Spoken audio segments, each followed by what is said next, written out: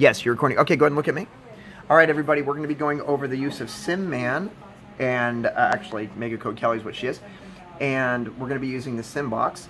As we're looking down here, you can see that the box is connected, and I've got the pulse tube connected, but I'm not going to be using that right now. So I'm going to hit the power button on my link pad, or my link box, one time, and that's going to start blinking.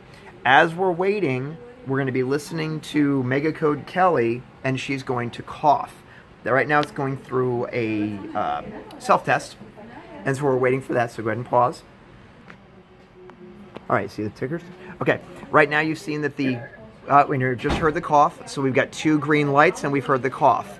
So once you have 2 green lights and you hear the cough from MegaCode Kelly, I'm going to take the link box and I'm going to turn the power on, and the link box, their sim pad, I'm sorry, sim pad will start powering up.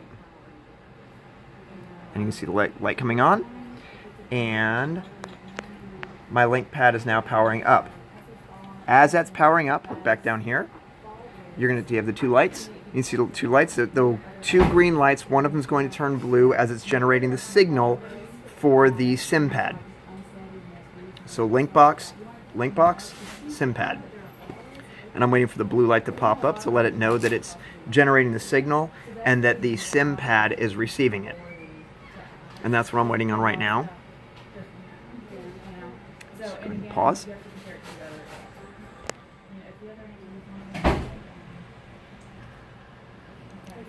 Okay, you can see I've got a blue light and a green light, and my pad is on. So now take a look at the pad. So from my pad, what I'm going to do is in this case, I'm going to use the manual mode. And it's connecting. You can see it starting up. And what we're going to be programming today is lung sounds. Okay. And you have to wait for the manual mode, and you'll see the bar ticking down. Starting up. So from here, I'm just going to go to respiration. And I'm just going to use asthma, doesn't really matter. I'm going to change it anyway and click OK. Now, once I hit start, I can start playing with things. I'm going to go to the lung sounds. From the lung sounds, I click on lung sounds. I want to give him some coarse crackles in the right. And we're going to give him some stridor in the left.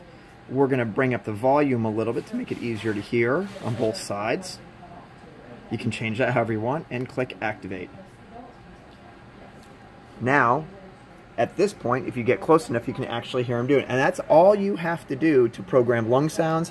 I can go to cardiac.